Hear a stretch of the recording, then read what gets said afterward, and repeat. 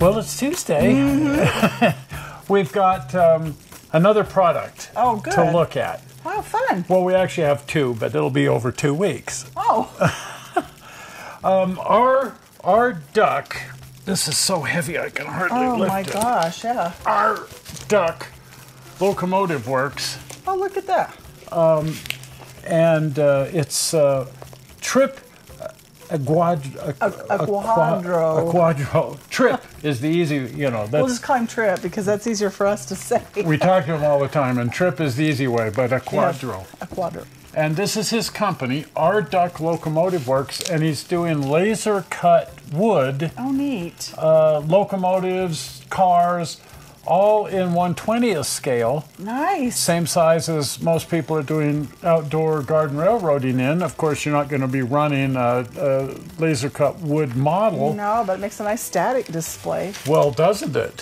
So let's crack this guy open and see just what's the what and why is the why and how's the how. Right.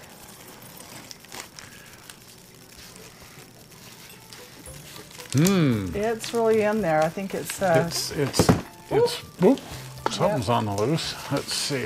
It's one of those boxes. It's kind This of is difficult. what they call an unboxing video. An unboxing, yes. Yeah, okay, if you can, right here. if you can figure out how to unbox it, yes, then just that's, don't unbox your fingers or cut your gizzard out. Yeah, that's the whole process, is figuring out how to open the box. And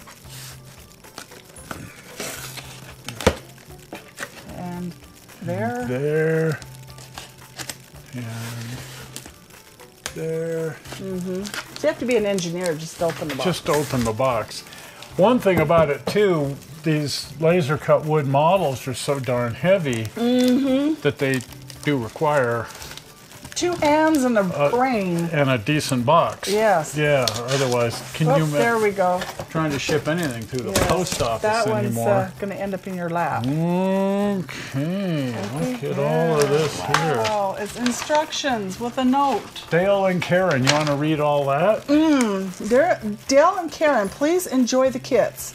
Should you have any issues, we had issues. Boy, do we have issues. Please feel free to text or call and the phone number. So if we have issues, he must be a psychologist.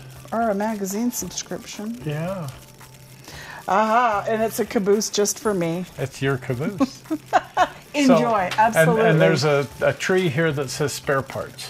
Oh, good, because I always need spare parts. Here we have a bunch of parts. We'll get back to that. This is what I'm more excited to see. Oh, wow. And I should let you be excited to see it, because both of these are actually yours. Oh, really? Yep. And especially this one. Oh, there we go. Because it's your favorite thing in the world. Yes, and it says on it, it's a Karyn's caboose.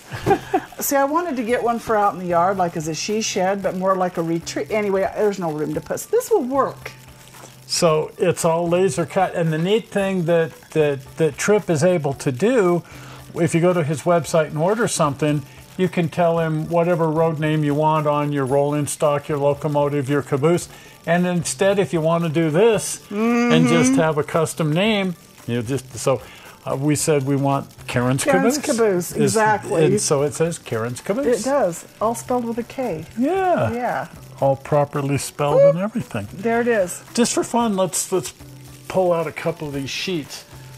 And then what we're going to do too is follow along the build here in a couple of future shows. We won't include the parts where I glue myself to my project. I have a habit of doing Well, that. and speaking of not including the parts, there's always that bag of spare parts when you get done with something. As a kid, I always had, what is this? Oh, I forgot to put But I built other things out of the spare parts. Oh, absolutely. And that's what's really a lot of fun. That was the fun part. I still do that. Repurposing all the spare parts. Yes, I've got a lot of repurpose sitting on shelves right now.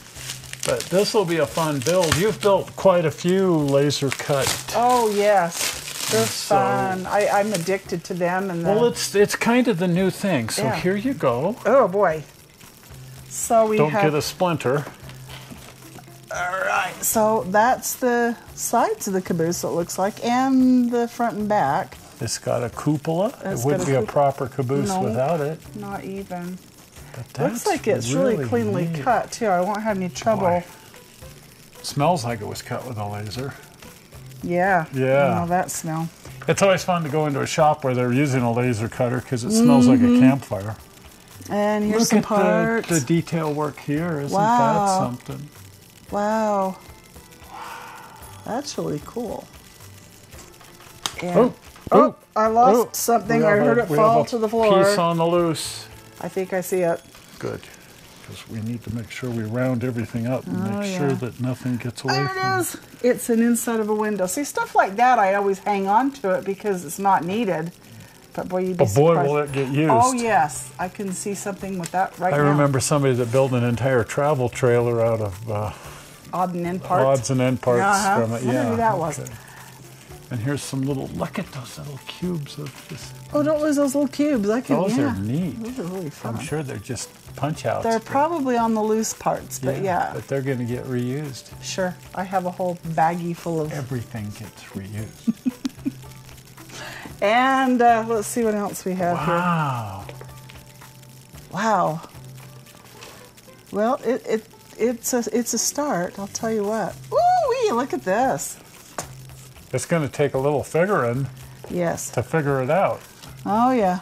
Look, so like the wheels clearly stack up. All of them pieces. do. Yeah, all of them do. Wow, that's pretty cool. That is way cool. Wow. And, more pieces. More pieces. I love the cross hatching. I do too. Look at that. That just really looks neat. That's really awesome.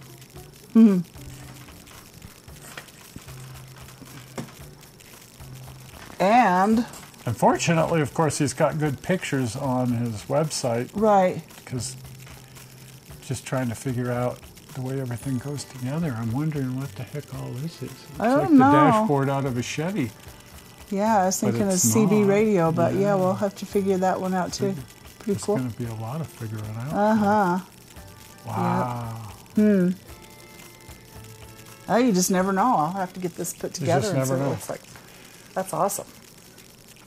So it was Caleb Leach who has been doing the 3D printing and stuff. Right. And he got one of these kits and kind of put us onto this, and we got in connection with Tripp and one thing and another, and now suddenly you've got your own caboose. Oh, yes. With your own name on it. That's right. So anyway, we will have a follow-up show Assembling this. of assembling this and the other model. Because Right. he sent us two different Oh, models. neat. Yeah, that would be fun so that'll to do. be really neat. All right. Okay. Well, if you haven't been over to the channel, and if you're not a member, hint hint, or a subscriber, membership costs a little bit of money, but it helps financially support the channel. Subscription doesn't cost anything, and it does help with the numbers and the algorithm and all that stuff. So the more subscribers we have, The better. The better. So, and it doesn't cost anything. No. So if you're not a subscriber, please mash that subscribe button and the little notification bell, and the button to mash to become a subscriber is the blue button. Oh, it's over there. The monster mash. There you go. The mash. Are we ready for it? Push that button. Zoink. The blue button right there. Right. Well, we're not sure how you found this video on the internet. We hope you didn't find it boring, and we will see you here on Sunday Yes. with the Sunday show. See ya. Bye-bye. Bye.